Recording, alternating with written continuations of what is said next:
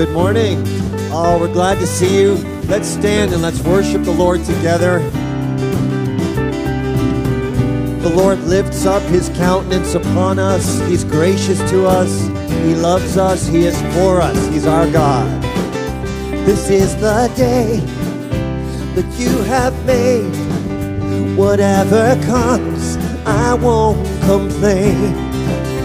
For all my hope is in your name, and now your joy awaits my praise.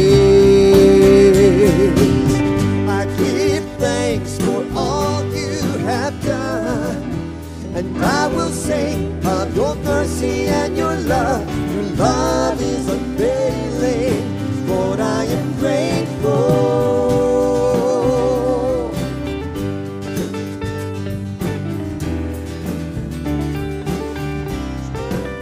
When I was down, you brought me out, set my feet on higher ground. So here I stand, you are my God, your faithfulness, my solid rock. I give thanks for all you have done, and I will sing of your mercy and your love. Your love is unfailing, Lord, I am grateful. I give thanks for all you have done. I won't forget all the battles you have won. Your love is unfailing, Lord, I am grateful.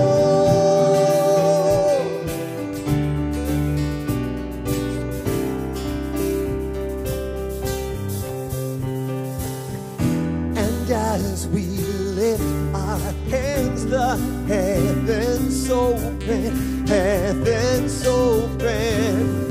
So let our lives declare the love our God has spoken over us.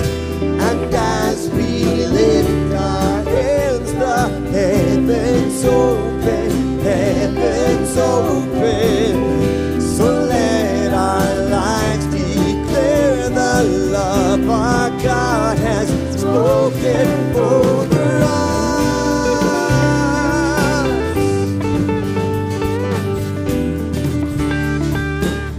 I give thanks.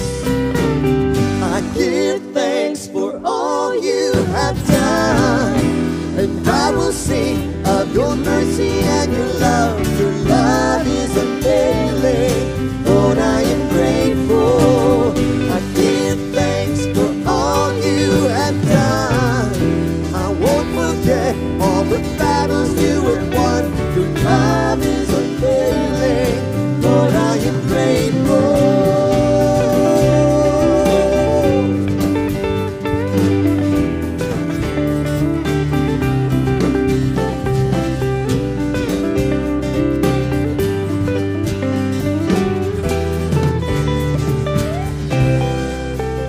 Amen. We know the battle is the Lord's, and we know that the ultimate battle has been won. We did this in the last service. Let's share with someone close by us a battle that God has won for us.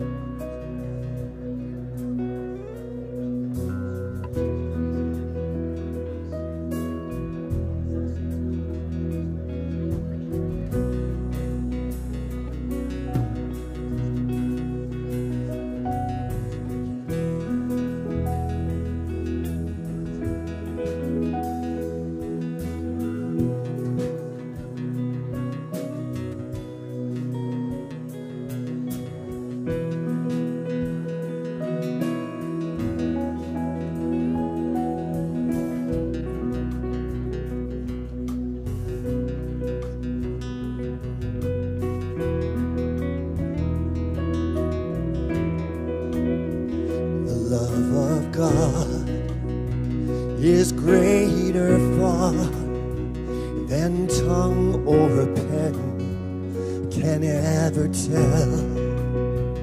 It goes beyond the highest star and reaches to the lowest hell.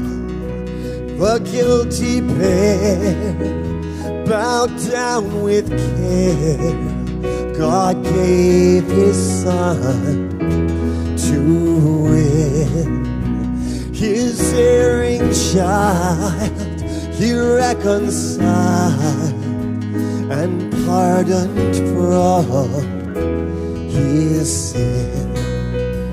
Oh, love of God, how rich and pure, how measureless and strong, it shall forevermore endure. The saints and angels song.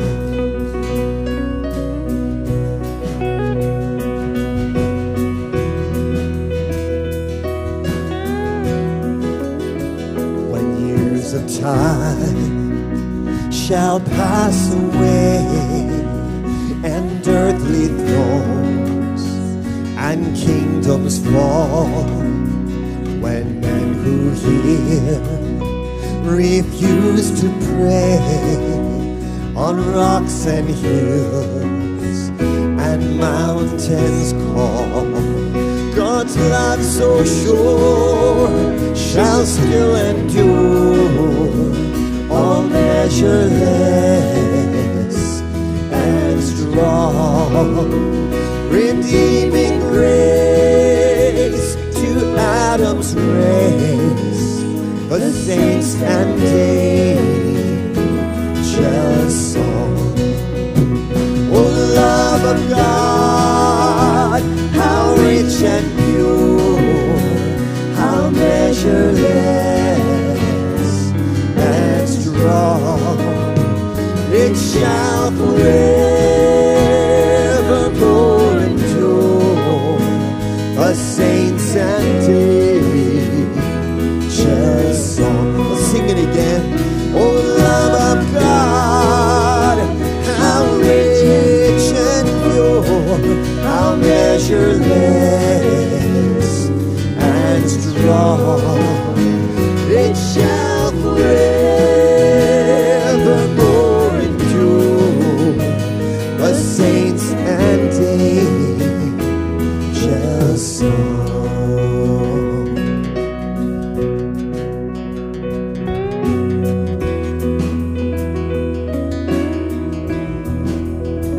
There is no fear in love, but perfect love banishes fear. Thank you, Lord, for this love.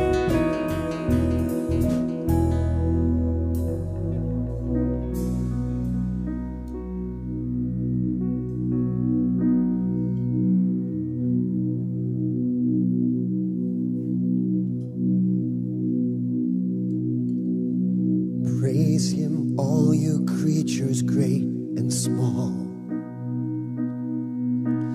Praise Him, summer, winter, spring, and fall.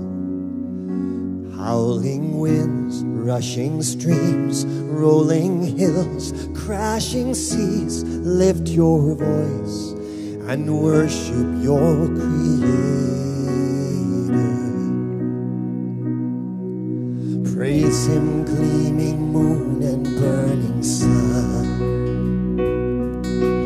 Praise Him, all you spinning spheres above. Shining stars, golden beams, choirs made of galaxies, lift your voice and worship your Creator. Holy, you are holy, earth and heaven sing forever. Holy, you are holy, all creation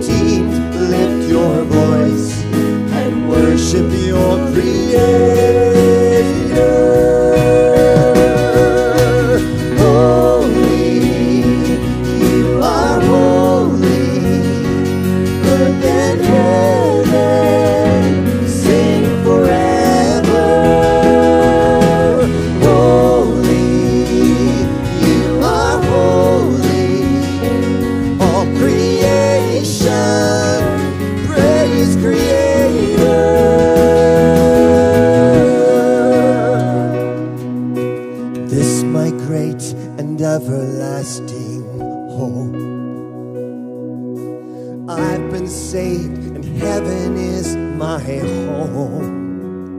Oh, I can't wait for that day when I'll see you face to face. For I was made to magnify my Maker. Yes, I was saved to walk beside my Savior. I'm created to worship my Creator. Holy, you are holy. Earth and heaven sing forever. Holy, you are holy. All creation praise Creator. Holy, you are holy. Earth and heaven sing forever. Holy, you are holy. All creation praise Creator. All creation praise Creator.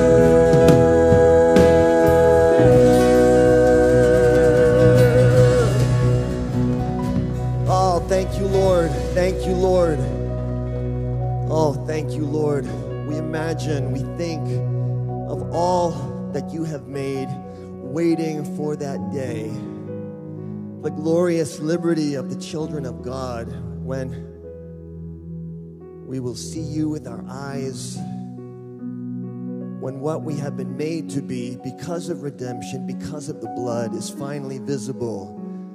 Thank you, Lord, for things to come, for glorified bodies, for living creatures and the eternal realm, for living water, for that great change. Thank you for that day, Lord, and thank you for this eternal life of which we can grab hold to fight the good fight of faith. Thank you that you walk with us. You're our God.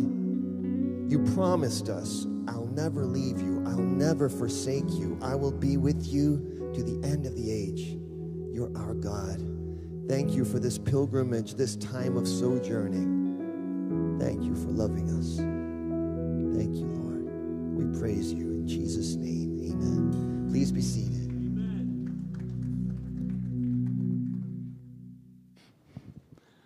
Just for an introduction, turn to Jeremiah 17.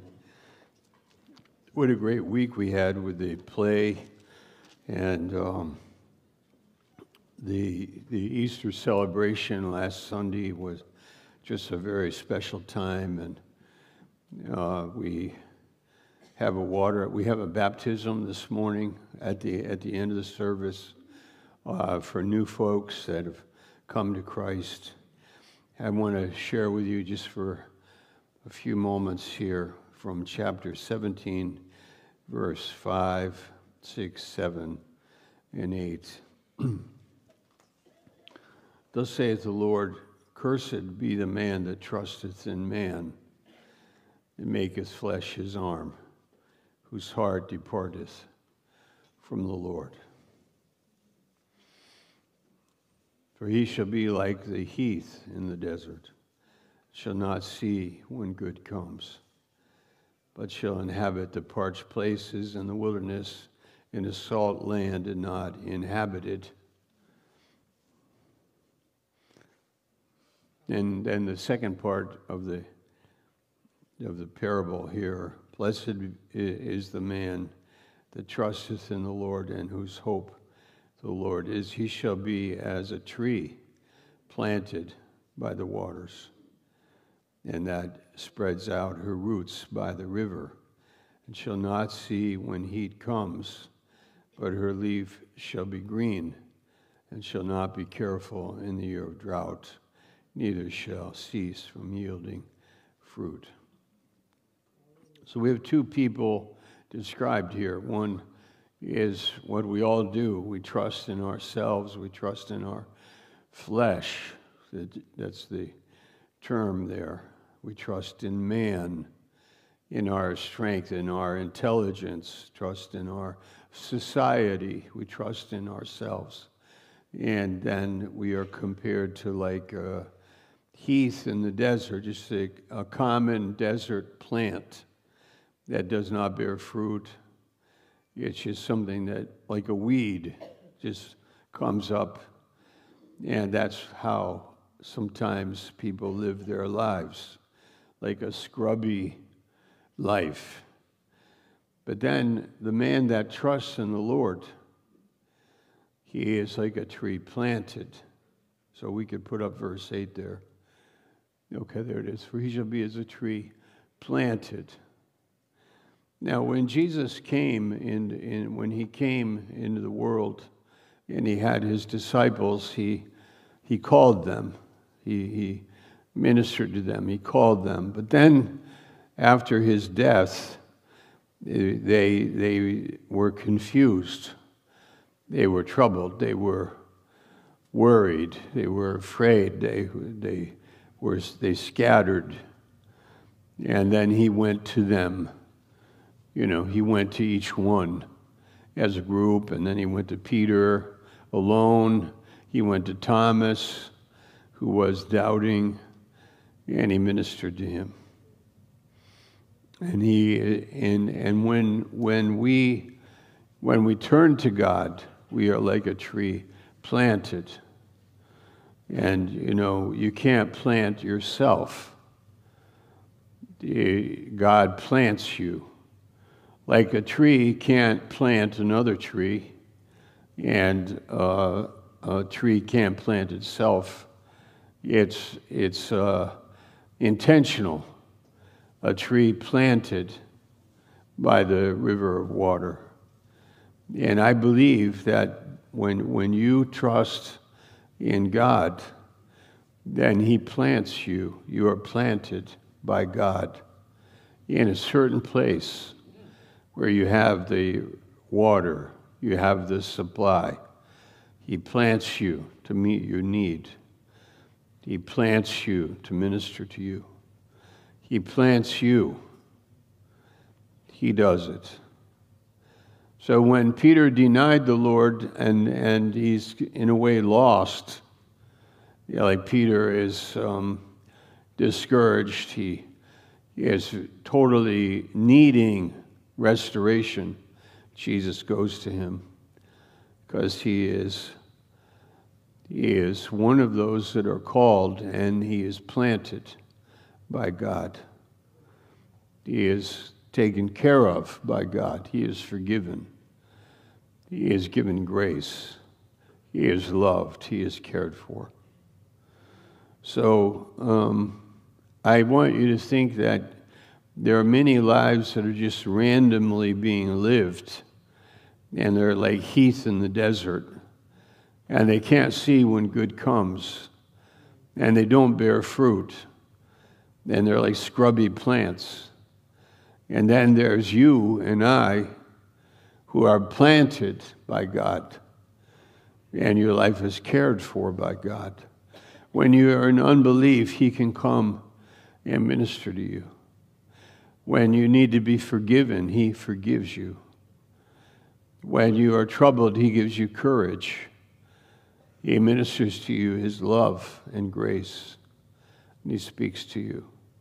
He helps you. You are planted, not an accident, but planted. Planted by God. I think I have a picture up on the screen of that middle picture, the middle one, I think. No, it's the next one, or the one before that. That one, yeah. It's not an accident, and it doesn't do it by itself. It's like God plants you, and your life is special, and he saved you, and he put you, and you say, well, I don't believe, like Thomas. I don't believe in I don't believe. Unless I put my hand in his side, I'm not going to believe. And then the Lord meets him, and then Thomas believes. So, because he's planted Like God called Thomas, and God has called you. And you might say, yeah, but I don't know about that. And it's like, well, walk by faith, and you find, and that'll be our message today, what God will teach you after the resurrection. After the resurrection, he went to the disciples to meet their need because they are planted by God. And like the farmer isn't going to forget you. The farmer knows what you need, and the farmer is the one and Jesus is the gardener. He is the Savior. He is your friend. He is the one that comes for you. He will not leave you or forsake you. He is the one that speaks to your heart and ministers to you to help you. Now, lastly, when Jesus gives you the mind and the heart, it drives out the poison, the toxins, the toxic life. He drives it out. Like when you have life from God, it overcomes the atheism. It overcomes the appetites of the flesh. It overcomes your selfishness. When you are planted by God, then that planting is blessed. Look at verse 8 or 9. It says, blessed is the man that trusteth in the Lord. You are a blessed person because you are trusting in the Lord. How did that happen? Jesus planted you, and now you have this new nature. You are trusting in the Lord, and he drives out the stuff that other people are troubled with. I mean, we get troubled too, but I want you to hear me. It actually, he drives it out. The Holy Spirit filling us, and there's not another spirit that's in you. There is the Holy Spirit, the mind of God, the way of God, the faith of God, the forgiveness of God, the joy of God. That's your new life. You are planted by God, and you didn't do it yourself. God planted you. God saved you. God planted you. God is for you. God has something for us. Okay? Amen. Amen. Beautiful.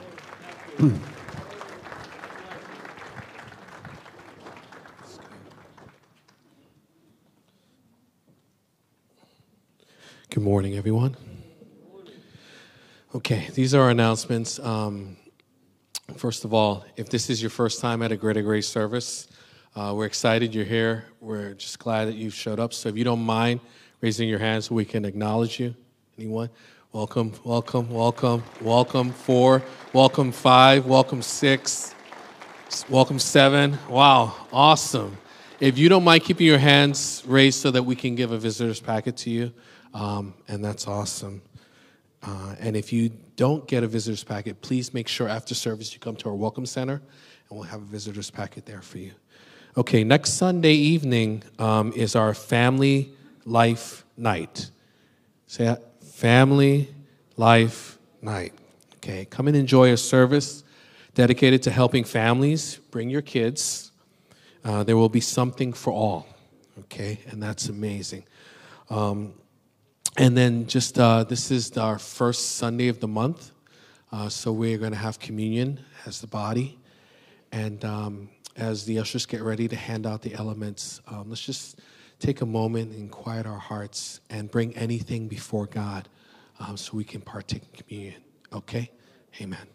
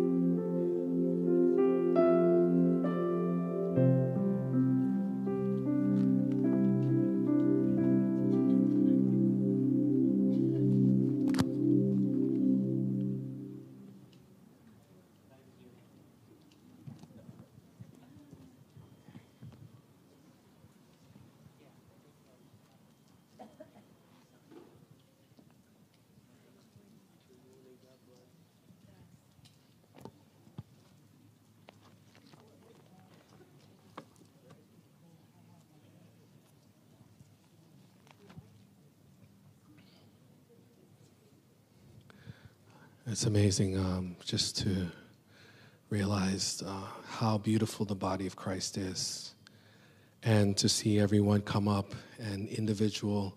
We've said this often, but individual, but yet we are one. And I was just thinking about as we, this morning for communion, one verse in Luke chapter 9, verse 51. We said this in the first service. And it came to pass when the time was come that he should be received up, he steadfastly set his face to go to Jerusalem. Unmoved, fixed, planted, eternal purpose, eternal plan, in time, unwavering. Because why? Hebrews chapter 12, verse 2. The joy that was set before him. The joy set before him was not the cross. The joy set before him was you and I. A restored relationship. That's why he set his face like a flint. And that's amazing as we consider communion, because we look back on what has been done for us, as we heard from our pastor. I love that picture. Very fragile plant, like us. Very fragile. Nurturing. But the one thing we could not do, we could not deliver ourselves from the power of darkness. We could not save ourselves. But Christ came and he was fixed. I love that. Fixed. No compromise. No other option. So when you and I go through our difficulties in life, we remember he was fixed for me. It settled for me. He took my sins on his body, not grudgingly, but delightfully, to restore a relationship that we could not restore. So with that thought, let's take and let's eat the bread.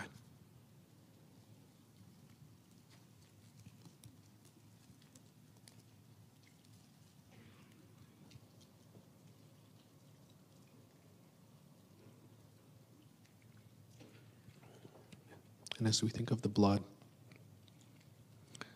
his blood is enough to settle, paid in full, redeemed in full, restored in full, ransomed in full. Let's take and drink.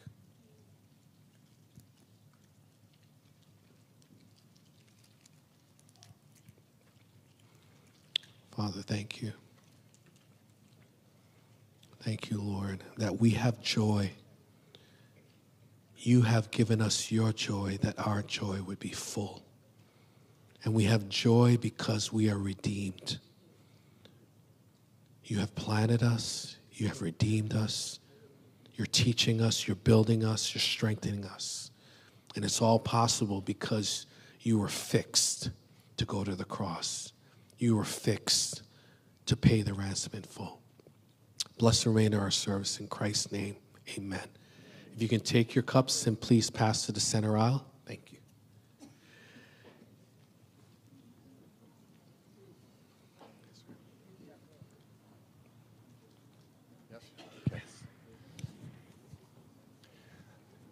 Good morning. That was beautiful. Okay, everyone smile. A smile. Look around, smile. Okay, now give a little chuckle. Okay, another chuckle. All right. How about a hearty chuckle? Okay, because now we're going to take the offering, and God loves a cheerful giver. All right, so Lord, we thank you. Bless this offering is for your glory. We give, Lord, but your gift is unspeakable. So we thank you and praise you in Jesus' name. And all the happy givers said, Amen.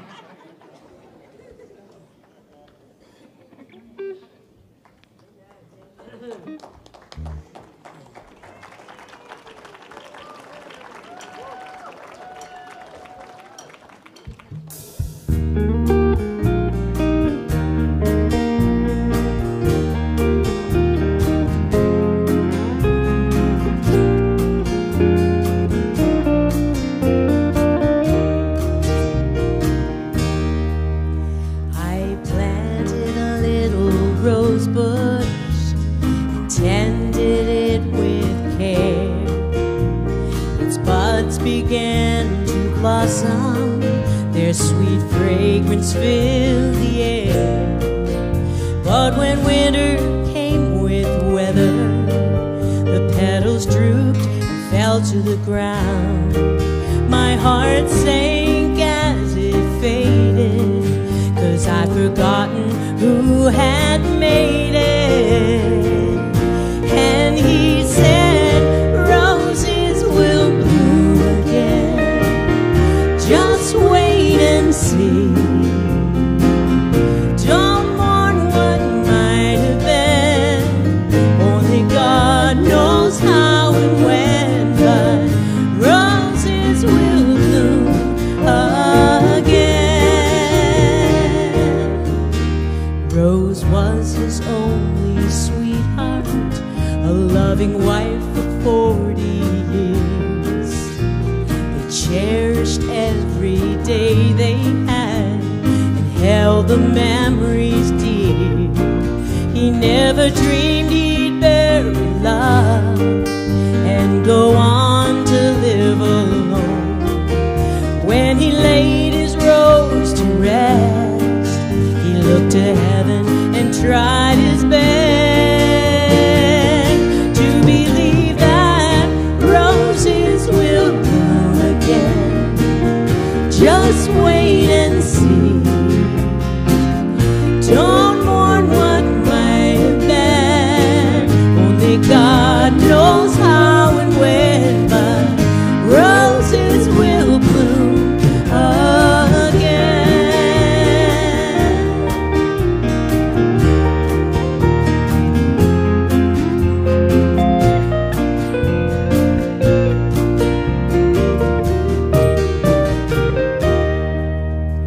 The precious rose of Sharon, broken and bruised in cruel shame, stained the cross of Calvary so that men might be saved. Satan cheered as he died, while Mary and the others cried. Then God raised him up from death's sleep. He kept a promise only he could keep. And he said, roses will bloom again. Just wait and see. Don't mourn what might have been, only God knows how and when, but roses will bloom again.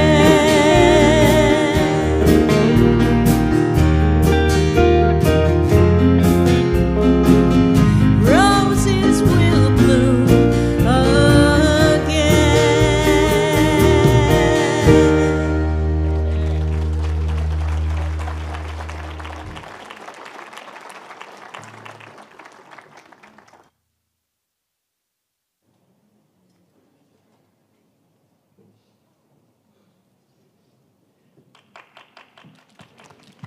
Thank you. All right, let's all stand. And then after you've stood, greet one another. Hey.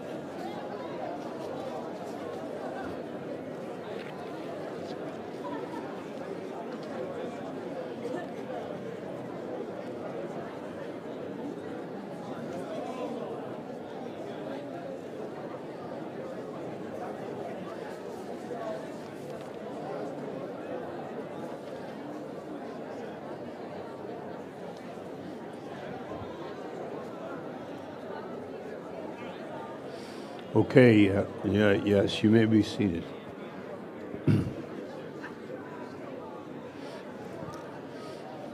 All right, turn in your Bibles, please, to where put up on the screen, please. The verse is John chapter 16, verse 13 and 14 and 15. And we have a picture of a flower that we want to put up on the screen also. Let's see how we do this. Okay, we got a flower and a bee. Yeah, so this is going to be used to illustrate what we want to say about the Trinity, God, Father, Son, Holy Spirit. Who knows what is in the heart of God? But in Matthew 11:27, nobody knows the Father but the Son. And then nobody really knows the Son but the Father. Okay? Read these verses, John 16:13. Howbeit, when He, the Spirit of truth, is come, He will guide you into all truth. For He will not speak of Himself, but whatever He shall hear, that shall He speak, and He will show you things to come. He shall glorify me, Christ is saying. Who will glorify Christ? The Spirit, the Holy Spirit. Holy Spirit will glorify Christ. When we gather here, or you gather with a brother or sister on the street, on the sidewalk, and Christ is among between you, the Holy Spirit glorifies Christ. Christ is honored in our speech, in our hearts, in our faith. Christ is honored. We are refreshed by being in fellowship with what is in the flower. Okay, we'll see. We'll look at that in a second. Yeah, okay, we can do it this way. What is in the flower? Can you get the nectar out of the flower? No, you can't. But the bee can. The bee can go in there and get the nectar out of the flower. And in a similar way, can you get from God what is in God?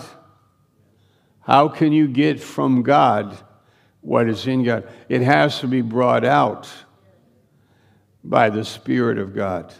That's our text in a minute, but follow it with me. Chapter 16, verse 14. He shall glorify me, the Holy Spirit, for He shall receive of mine and shall show it unto you. He will show it to you. What do you mean, Jesus? What do you have? What do you have? Jesus could say, well, He did say, what I have is from the Father. The Father gave me what is His, and now it is mine. And the Spirit will show you what is mine. That's the key to your changed life. Your life changes by receiving what is in God. It's not in the world. All right, it's on the planet Earth. It's from the Holy Spirit, but it's not in the system of the world. For the world receives Him not. In Him is light, and the light is the life of God, of Christ, is the light of men. But the world received it not, because the world is in darkness. So the world cannot receive, to use this illustration with the flower. Okay, to use that illustration, the world cannot get what is in the flower. It cannot get that. Does the world believe in God? Yes. Men believe in God, 96%. All the religion in the world, men believe in God. People believe in God. By the way, that's something you could say to an atheist. Why, aren't you a clever guy? You're an atheist when 96% of the world believes in God. And you just think you're smarter than everybody else. You must really be a smart guy. And I'm saying that sarcastically. But don't be sarcastic unless you have a relationship with them and, they understand that you're playing around. You are serious, but at the same time, it is reasonable to challenge them and say that, wow, you think Christians are narrow? Atheists are more narrow. They are telling to the rest of the world and the history of the world. The history of the human race is to believe in God, and they say there is no God. It's very narrow. Okay, go to verse 15. I'm sorry, I got off on there a little bit, just one of those things. Verse 15. All things that the Father has are mine. Therefore said I, that he shall take of mine and shall show it unto you. Okay, follow this. All that the Father has is Jesus's. Jesus says, all that the Father has is mine, and the Holy Spirit will show that to you. He will show you what is mine. What is yours, Lord? Life, resurrection from the dead. But you might say, yeah, but not every Christian believes in the resurrection of the dead. Did you know that? 1 Corinthians 15. The Corinthians doubted the resurrection of the dead. And the apostle said, if he's not raised from the dead, we're still in our sin. If he's not raised from the dead, then the pagans are correct. There is no resurrection. If he's not raised from the dead, where are our loved ones? Our loved ones have perished. If he's not raised from the dead, he gives 5 things, he says. If he's not raised from the dead, we are charlatans. We are preaching a false message if he's not raised from the dead. Thomas, he's raised from the dead. Thomas says, no, I will not believe unless I put my hand in his side. The 2 disciples on the road to Emmaus, the 2 disciples, they did not believe. They were confused and troubled, depressed, sad. Luke chapter 24. That's for Christians. There are Christians that doubt. There are Christians that have very surface life with a lot of troubles in life. There are Christians that have a lot of troubles in life, like we have. But I want to show you something. I want to show you something. It's a very simple message, but it's a powerful one. I want you to put the flower up for one more time there. I want to show you something. You and I cannot get what we really need without help. We cannot get it without that bee getting it for us. And that in our illustration, it's only an illustration, but it's that you cannot get what I have unless the Comforter, the Holy Spirit, reveals that to you. And when he reveals to you, like who you are, I have 4 things to share. After Jesus was raised from the dead, he's not done. For 40 days, he is appearing and disappearing for 40 days. Why? Because we need help. Yeah. Yeah, we need help. Amen? Yeah, what was he doing? He's saying, you are the planting. I planted you, Peter. I planted you, Thomas. I planted you, the disciples on the road to Emmaus, Cleopas and the other guy. I planted you, and I care about you. I want you to grow. I want you to know who I am. I want the Comforter to show you all that is mine, what I have received from my Father that is mine is revealed to you by the Spirit. Okay, turn to 1 Corinthians chapter 2 for the text. This is and I've just prayed that the Spirit will do that. And how many of you have been in Bible school? Just raise your hand. Have been in Bible school? You've been in Bible school? And how many of you, let's say you're a new believer? I mean, you might call yourself some kind of a new believer. Anybody new? Why aren't you raising your hand? You're ashamed of it or something. You're afraid. He's going to ask me a question. No. Okay, let's say, we are so happy for new believers, what it means. Guys, it's so exciting when something from the Holy Spirit reveals to you and shows you who you are, your identity, like who you are as a new creation is so exciting. When you start to read the Bible and understand the Bible, it's so exciting. Like you start to understand it. Be patient. Be very patient, but I want you to know you are the planting of the Lord, that you didn't do this. He planted you. He saved you, and He has a way for you that is a lot better than your miserable life. The miserable, scrubby life that you have lived. Just turn to your neighbor and just say, you have had a miserable, scrubby life, and it's over.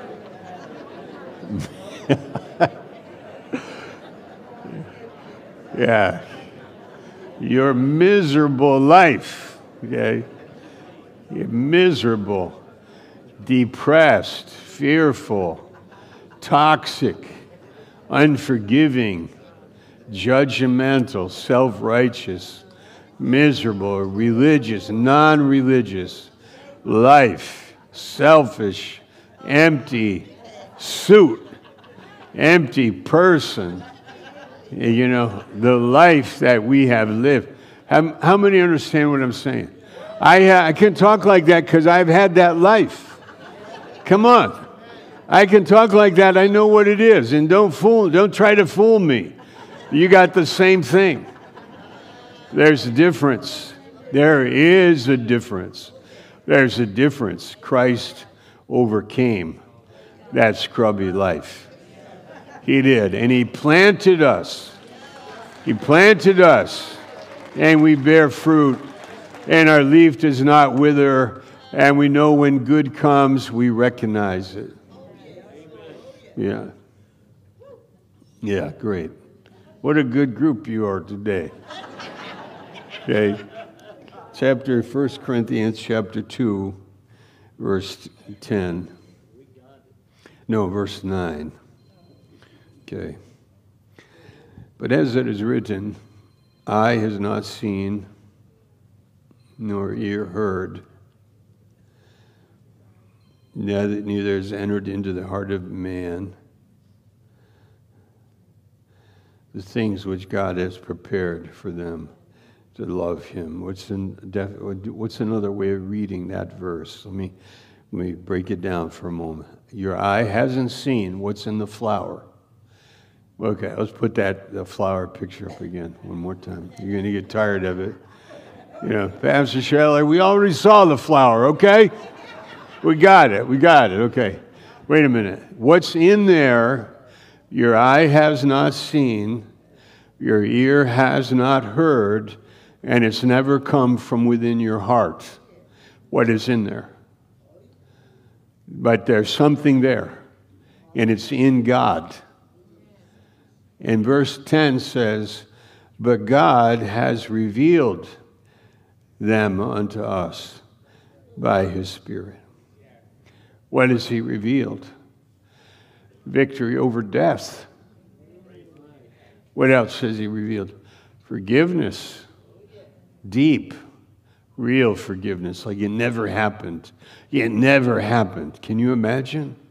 My sin never happened. Can you believe it? That's in God.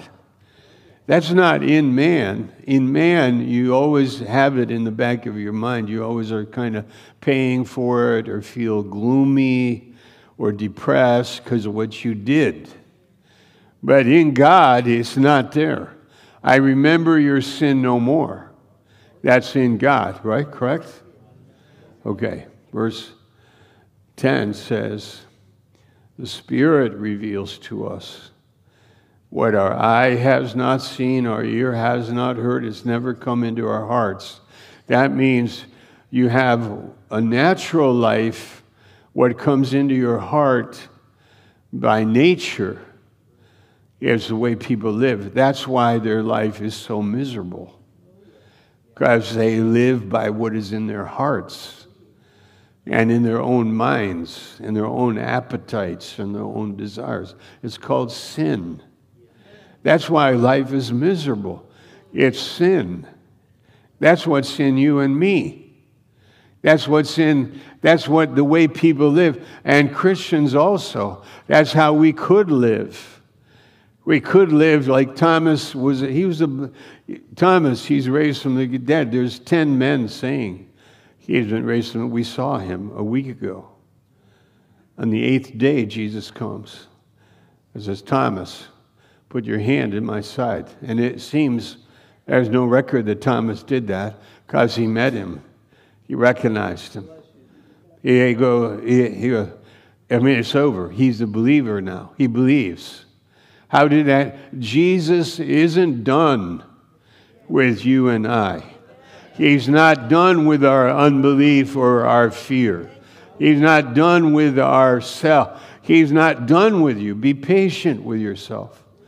And by the way, you need this word to come to your heart and mind and receive things that are not in the world, but are in the flower, that are in the heart of God. Read the verse with me, verse 10.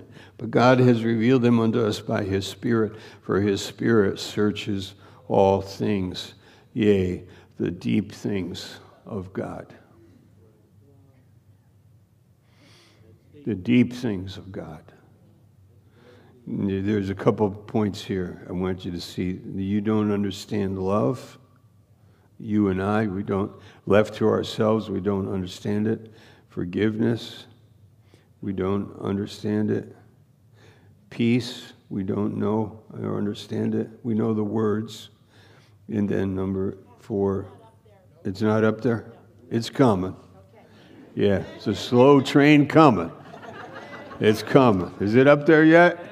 Okay, thank you for that. You got to help me out. Okay, chapter 2, verse 10. The deep things of God. God will reveal to us the Trinity, the nature of God. Love. Love. All of our services, we pray that the Spirit will teach us and excite us and move us in our hearts. Be patient. If you just started in your Christian life, be patient. Keep going. Keep going. It'll happen little by little. It'll happen. You know, sheep, many times you see sheep living in arid countries, you know, and you wonder, where do they get the water? It's so dry, and there's so little, and it comes on like dew comes in the morning. It's in the air, and it condenses on the ground, on the grass. There's dampness. That's where they get the water. How could a sheep live on the dew? How can they be hydrated by such little water? But it happens. And I feel that the believer also, be patient, and you will get watered. You'll be fed. The Lord will speak to your heart. You get excited about reading your Bible. You'll have new friends, sisters and brothers in Christ that you don't choose. God chooses for you. God gives you a friend. God gives you a life. God gives you fellowship. God builds you up. You He answers your prayers. The deep things of God must be revealed to us because that's where we want to live. We want to live understanding the mind of God, the joy of God, the peace of God. Let me give an example here. When Jesus met Peter after he denied him, and he is restored because Jesus loves Peter. And he told him that when you are converted, strengthen the brethren. And Peter, he is restored. He is forgiven. People don't understand forgiveness. They say it's a great idea. Forgiveness, yes, that's a very good idea. But you don't understand. When I really have to forgive, it's hard. I can't do it. But otherwise, it's a great idea. Please, everybody forgive. But when it comes to me, and I got to forgive you, I can't do it. Or can I? Can I really do it the way God forgives us? Can we really love the way God loves us? It's a great idea. Love is a great idea. But when it comes to love, do we know what love is? It has to be revealed to us by the Spirit of God. Go to verse 11. For what man knows the things of a man? What man knows the things of a man? We have psychology so that we can know each other. But really, is it deep enough to talk, to analyze? Do you know the heart? Do we actually know the hearts of people? Do we know how they make decisions? Do we know about what motivates them? We don't know that much about each other. And we don't know that much about ourselves. But do you know what really knows you? Do you know what part of you, that organ, you know how we have lungs for air, stomach for food? We have an organ for knowing. What's that organ for knowing? It's the spirit of a man. That's the part of the man that knows. He knows something. And when you know God, when the Spirit of God is in your spirit, and you know Him, that's where you have your new life. You know God. You know God. Listen, when Thomas didn't believe, and then he meets Jesus, and Jesus said, "You can put your hand in my side." I don't know what happened. It doesn't say. But I'd like to say, I don't need to put my hand in your side. I know you. You are. I know you. And Thomas believed. And he worshiped him. He said, "My Lord and my God." In the same way, when you accept Christ, you put your trust in Him, you are like a tree planted by the water, and you are taken care of. You know Him. The Spirit of God is in you. You have fellowship with God. You walk in the light with God. Now, in a crowd this size, there's going to be people living in secret sin. There's going to be people here discouraged. There's going to be people here with bad habits that you're guilty about, that you're ashamed of. There's going to be people that are just struggling in life. This message is for you. This is about the God of all grace. This is about the God that loves sinners, the God that forgives us, the one that gave His Son so that we could have a new life. We could be planted by the river of water and we would bear fruit, not like a scrubby plant, but by a tree that bears fruit by grace, because He reveals to our spirit that He has forgiven us. Confess your sin to God. You don't need a mediator, a man as a mediator. We have the man Christ Jesus. There's one mediator between God and man, the man Christ Jesus. Confess to him, and he is faithful and just to forgive you of all your sin and cleanse you from all unrighteousness. You must learn to live in the Holy Spirit. The Holy Spirit is where we live, in the love of God. The Spirit of God. Okay, verse 11 is, nobody knows the things of a man save the Spirit of a man which is in. Even so the things of God knows no man. Do you see that? We don't know the things of God. I mean, if you talk to an unbeliever and you say, what do you know about God? He goes, they say, well, they have many different ideas. He's a judge. He's a kind of an old man in a cosmic rocking chair, senile, indifferent. He's upstairs somewhere. Yeah, they have many that he's a policeman. I remember that when the little boy said, he's the one that is angry with you if you're having a good time. That was his definition of God. He's angry. If you are having a good time, he's angry about it. There are many ideas that you can't know the things of God without the Spirit of God. But because we have the Spirit of God, we live with freedom. We have freedom. Real freedom, spiritual freedom. You will know the truth, and the truth will set you free. And you'll become like the government doesn't control your joy or your freedom or your lifestyle. It has an effect, but it's not deep enough. The society isn't dictating to me the quality of my life. The society is not telling me I need money. Sometimes I meet people, they say, well, we can't do that because we don't have the money. I go, well, I've never lived like that. Never making decisions based on money. I just don't do those things because I don't have money. But I do things without money. I go for a walk. I enjoy nature. I go swimming. I live a great life, a full life. It has nothing to do with money. Does money determine your life and the quality of your life? Or is it your spirit?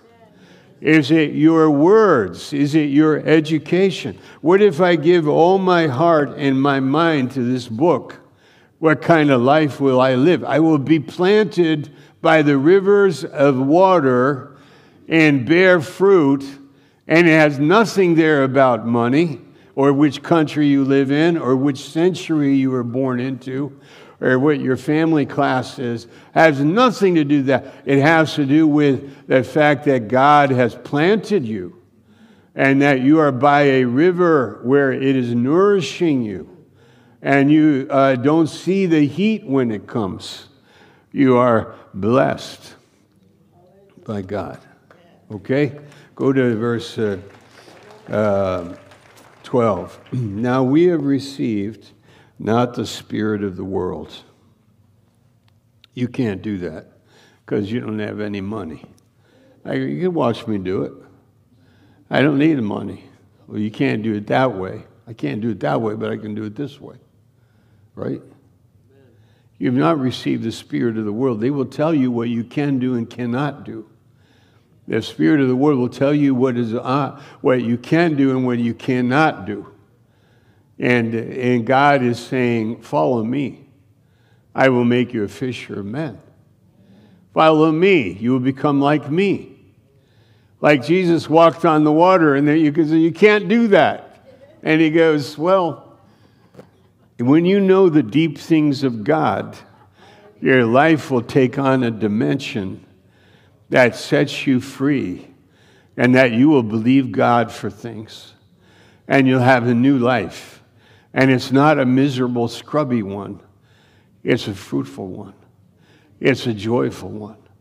You have some authority going on in your heart. And Jesus left us here because he's saying, you are the evidence of my resurrection. When people meet you and get to know you and the way you are and how you talk and how you love and how you forgive. By the way, in John 20, he said peace 3 times when he met the disciples. He just said, peace be unto you. Again, in the same text, peace be unto you. And then again, peace be unto you. That's peace that the world cannot give. Peace when it's COVID. I was shocked in our country. I had such high idea about us as Americans. And then when the COVID hit, I just saw so many people afraid to die. Like all of us, naturally, of course, that's understandable. But I say, why are we cowering? Why are we afraid of death?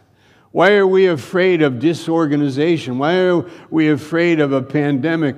And I don't want to sound arrogant or uppity about it. I just want to say I was kind of surprised that people would be like so much like worried about things. And I think there's something sensible about that. And on the other hand, when it's deep in you, when you live and fear controls your life, that's not living. When fear controls your life, or guilt controls your life, or worry controls your life, that's not living. Christ came to make us alive and give us life, and that would be deep in our spirit and in our hearts. Why do we say this? Because in the book of Acts, you see what happened when the Spirit came with this strength. Pentecost came in Acts chapter 2, and the Spirit moved.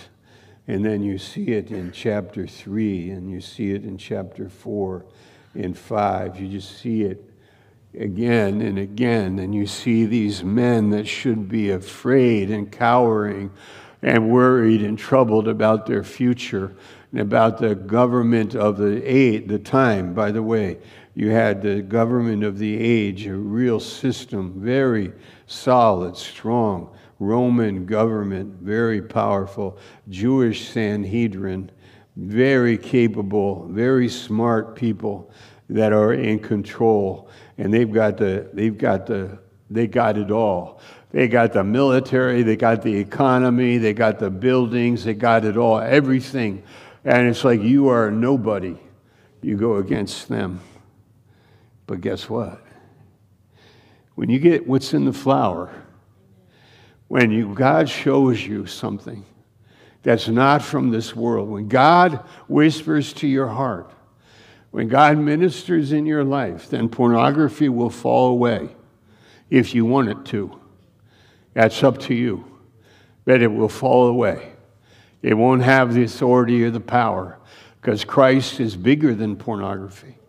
Christ is bigger than life. Now you might say, yeah, but Pastor, you don't know. I'm saturated in that lifestyle. I'm saturated with it. That's my habit. That's how I live. I'm saturated. I go to church once a week. How am I ever going to change? How is that going to happen? And I'm telling you that when Christ speaks to your heart and you follow him and you trust him, the Holy Spirit, what's in that flower, the Holy Spirit reveals to you. And you start to say, wow, I'm free. I'm free. I can say no to that. I'm free. I can say no to that. I've got authority. That's not in my life. That's over. That's done. I'm finished with that.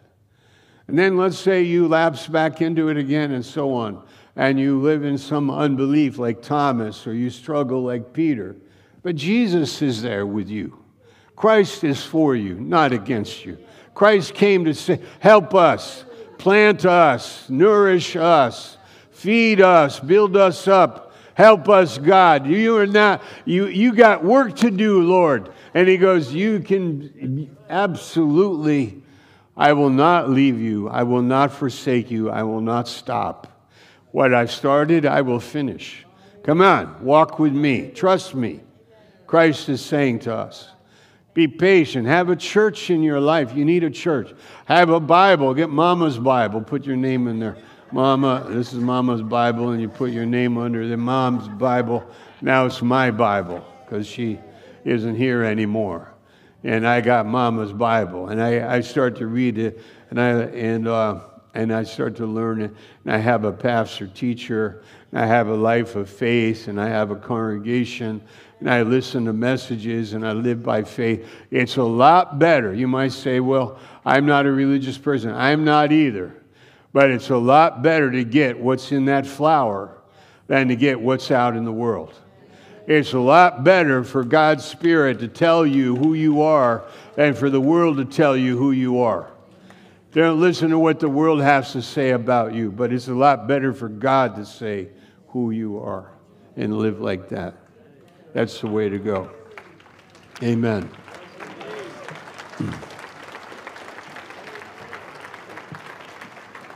Thank you, Jesus. Amen. Thank you, Lord. Turn to each other and just say, what do you say about the flower? I missed it. Turn to your neighbor and just say, what was that all about? I missed that whole thing. I didn't get it. Let's have a prayer. You're here today and you haven't accepted Christ. You haven't gotten to that place where you said, I need you, Jesus. You came into the world for me. Save me. Forgive me. Come into my heart today. If you haven't done that yet, do it now. Walk by faith in Him and turn from your own ways. Turn from it and put your trust in Him. That's how I stopped smoking marijuana. Many years ago, 50 years ago, I stopped by the grace of God. I did it. Not me. But Jesus did it. Thank you, Jesus. And you live a better life, a lot better life with Jesus in your heart. And turn from your ways and bring it to God. Walk by faith in Him. If you keep coming, be patient. God is for you. God is not against you. But God is a holy God. We are sinful people and we need Jesus in our life. I say to Jesus, come into my heart in Jesus' name. And He will right now, immediately. He's for you. Right now, immediately He comes into your heart. Walk with Him. He's with you. Yes. Amen.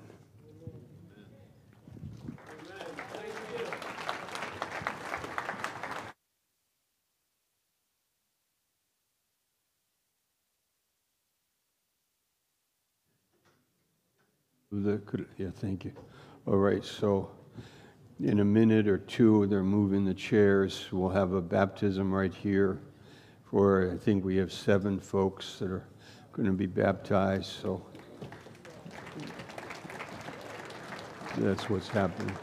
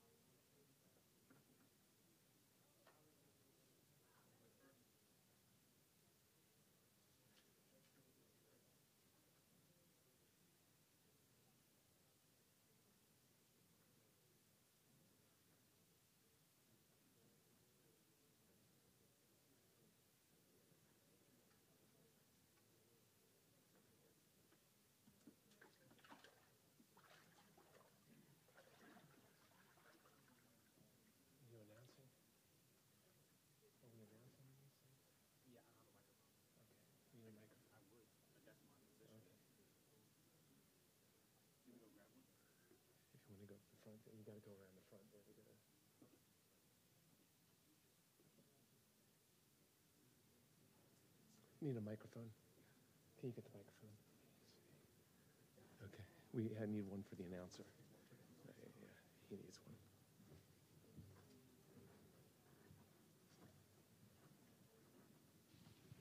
one. Pastor. Good afternoon, everybody. We'll get our baptism started in just 1 second.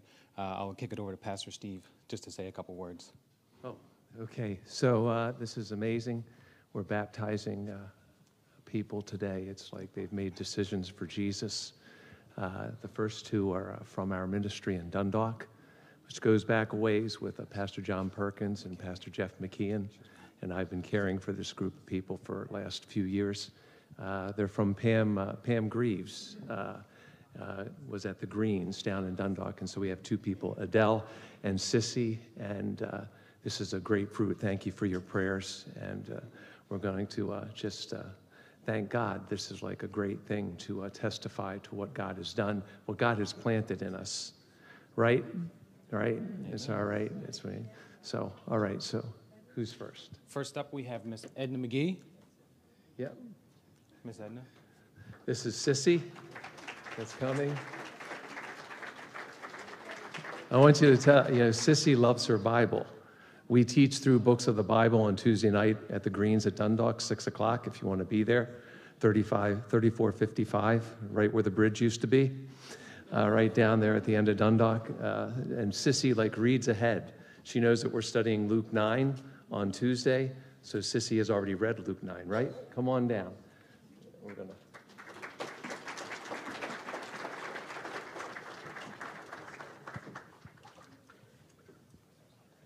Want to say anything? Thank you, Father, for saving me. Okay. All right. Hold on to my hand here. This way. This way.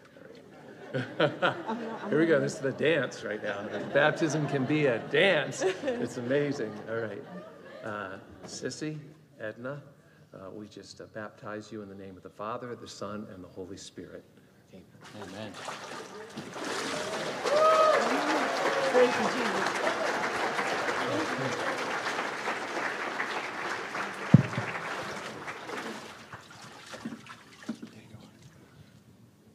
God bless you. Mm-hmm. Next up, a good friend of Miss Edna, we have Miss Adele Sampson. Yeah. So this is also, Adele is from the Dundalk group.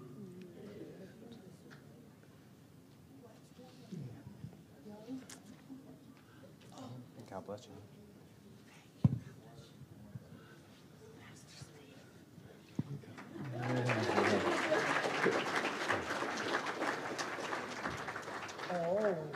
Yeah, that's right. You want to say anything? I'm just glad to be here today. Amen. You're shaking. I'm shaking? Okay. Well, I don't mean to be shaking. But did you like the message today? Oh, yes. Okay, very good. You feel planted in the body of Christ? Yes. Okay, very good. All right. I'm very nervous. All right. Adele, we baptize you in the name of the Father, Son, and the Holy Spirit. I got you. All right. Thank you. Take your time. That's a high step. Amen. That's a big step. Thank you, ma'am.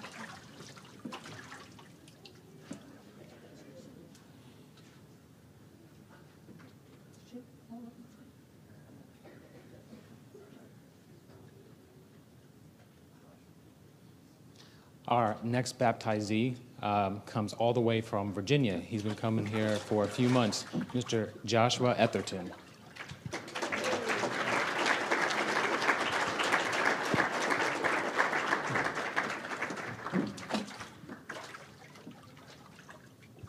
Okay, this is Joshua. Would you like to share Yeah, anything? just really briefly, I'm really happy to be here. I'm choosing to get baptized because Jesus has repeatedly saved me, shown me he's with me, and given me the opportunity to continue to spread his good news and bring him to other people. I actually am moving to Hawaii in a couple of weeks. Wow. So I'm going to be able to bring Jesus to people in Hawaii. Praise the Lord. Did you want to take your glasses off? Or do you want to leave them on? Okay, Joshua, I baptize you in the name of the Father, and of the Son, and of the Holy Spirit.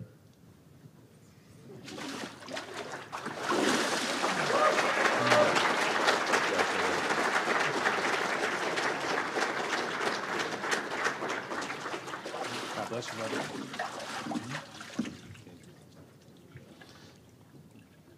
Now, if you thought that coming from Virginia was far, the next baptizee we have has come from a lot farther.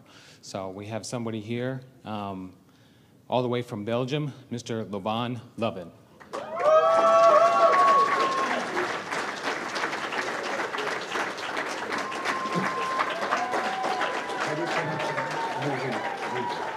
Okay.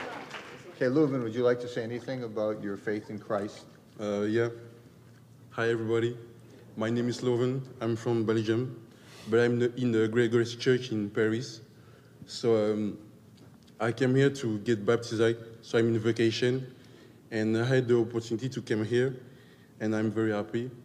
And I just want to thank God because He showed me His love.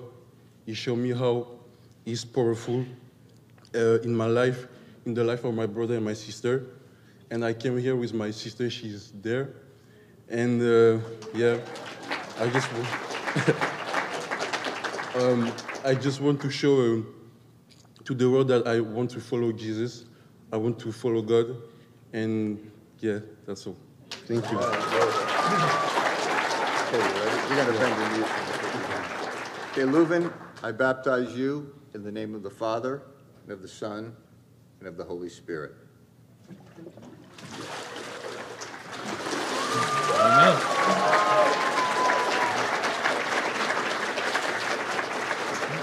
God bless you, brother.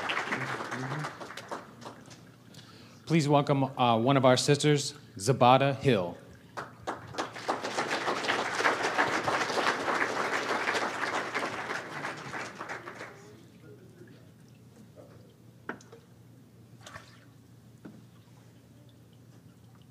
Hi, Father. Would you like to say anything about your faith in Christ? I just want to say that God is good all the time. All the time, Amen. God is good. Faith, Amen. as small as a mustard seed, can go a long way. Praise God. Praise the Lord.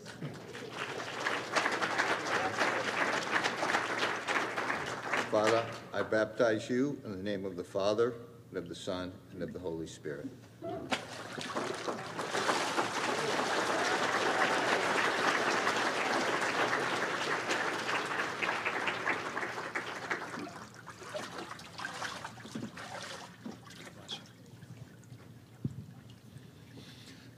Our next baptizee comes from a very far place as well. He comes all the way from Kenya. Please welcome Henry Muhidu.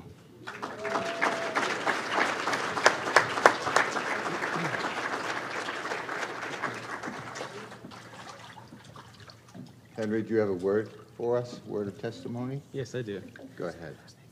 I've been waiting for this for 20 years, and then decided to put my seal today on my faith. What took you so long? I kept postponing it. Don't postpone it anymore. Okay, Henry, it's a joy to baptize you, finally, in the name of the Father, and of the Son, and of the Holy Spirit.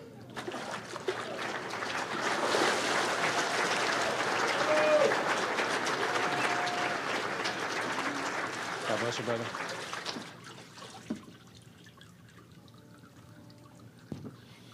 Moving right along, please welcome Kerna Delarme.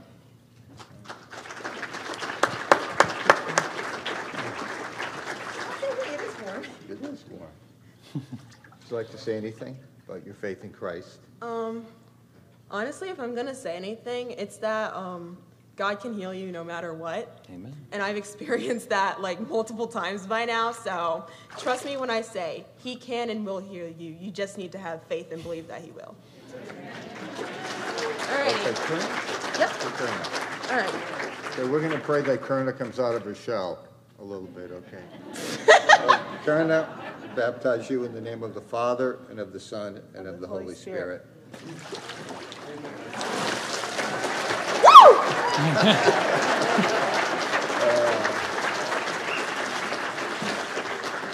Congratulations.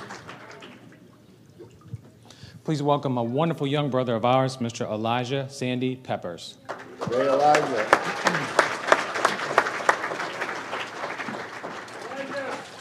Elijah. Like to share anything? I just want to say that just like the message today, I feel like God has planted me in this church, and I'm very grateful for that. Praise God. Elijah, baptize you in the name of the Father, and of the Son, and of the Holy Spirit.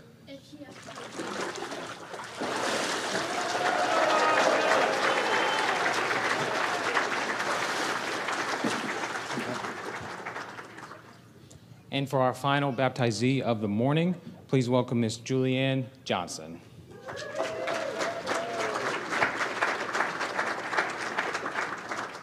Hi, Mammy. Hi, nice. Trust me, I love the Lord. Okay. Okay, Julianne, you believe in Jesus as your I Savior? do. And you wanted to be baptized like Jesus said? Yes. So we're going to do that right now. Wait. How you feeling about that? Good. Okay, you ready? Yes. Going to go all the way under the water. Yes. And then you're coming back up. Yes. Okay? I promise. Okay. Julianne, I baptize you in the name of the Father, and of the Son, and of the Holy Spirit. You ready? Yes. Here we go. Bye.